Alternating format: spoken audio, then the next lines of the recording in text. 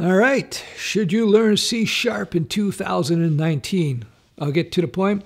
You learn C# if you want to interact with the Microsoft stack. You're going to be writing clients, thick clients for Windows 10.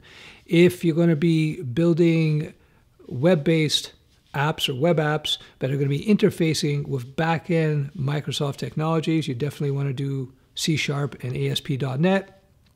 And you learn C# if you want to get into game programming with Unity as an example. C# is a modern language. It's a very nice language. It was modeled after Java. It's kind of like Java++ if you think about it. So they looked at Java, Microsoft did, and then they built C# and said, okay, this is what we would like to have different about Java.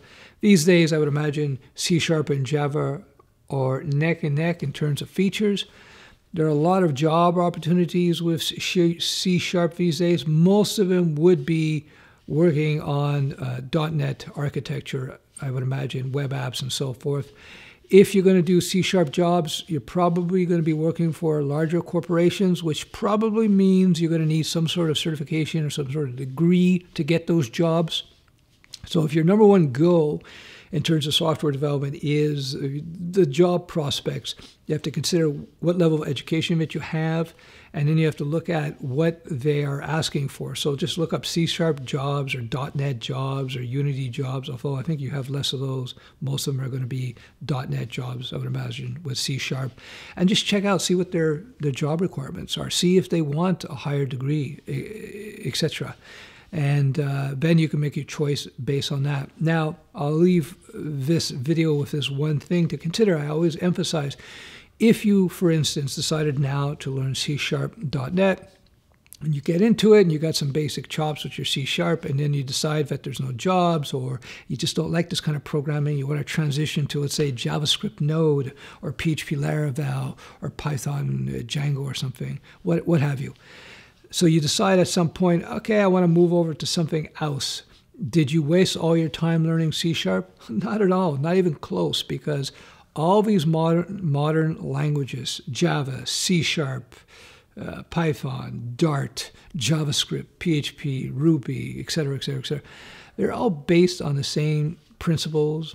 Some are closer than others, like JavaScript and C# are very close. C# and Java are super close. So, you know, if you learn C#, you've essentially learned 80%, 85% of all those other languages I've mentioned. Really, you have. So you're not like you're missing out. You cannot lose when you learn a programming language. So I know people get a little nervous about that. Oh, am I going to choose the right stack? I'm going to choose the right language. Oh, no, what am I going to do?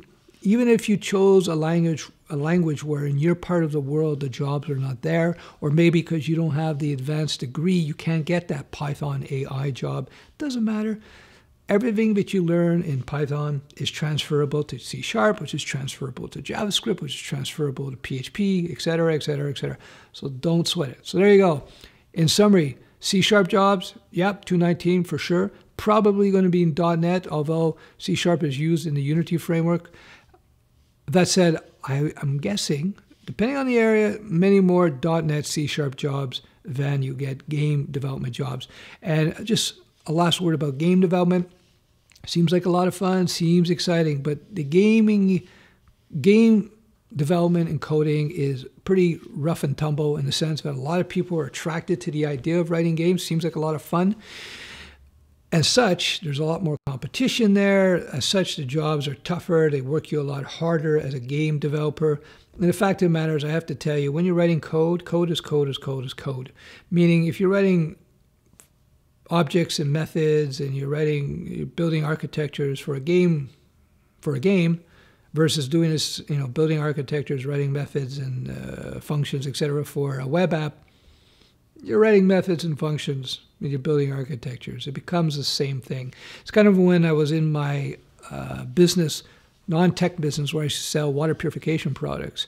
And at first I got into it because I was into this hobby of mine, which I won't get into here. But after a few years of doing it, I told people, you know, I'm selling all these water purification products and all these rare fish and stuff, but at the end of the day, they're just widgets. They could be rolls of toilet paper. As far as my business was concerned, as far as my day-to-day work, they were just widgets. It was about how many units I sold, how much profit I made, whether they were, like I said, rolls of toilet paper or water purification products, didn't really matter in the end. Same thing when you're writing software. Methods are methods, functions are functions, variables are variables. It's similar to a certain extent. To a certain extent, I want to go down this rabbit hole too much. But again, let me just go back. If you find that the choice you made doesn't lead to work right away, it doesn't matter if those skills that you learned in one language are transferable to the next, so don't sweat it. All right, I hope this makes sense. And if you like this video, give me a thumbs up. If you really hate it, give me 2 thumbs down. Show how much you hate it. And if you want to learn the web stack really quickly, check the links below. If you want to learn from my very popular Python course, check the links below. If you want to be a freelancer, check the links below. Bye-bye.